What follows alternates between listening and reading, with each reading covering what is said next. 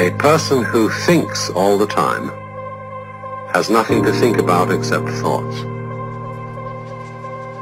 So, he loses touch with reality and lives in a world of illusions. By thoughts, I mean specifically chatter in the skull, perpetual and compulsive repetition of words, of reckoning and calculating. I'm not saying that thinking is bad. Like everything else, is useful in moderation. A good servant, but a bad master. And all so-called civilized peoples have increasingly become crazy and self-destructive because through excessive thinking they have lost touch with reality.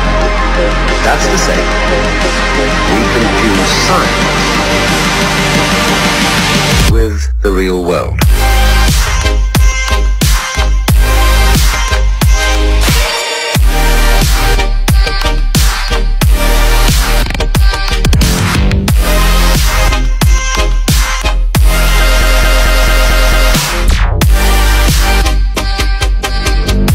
Beginning of meditation.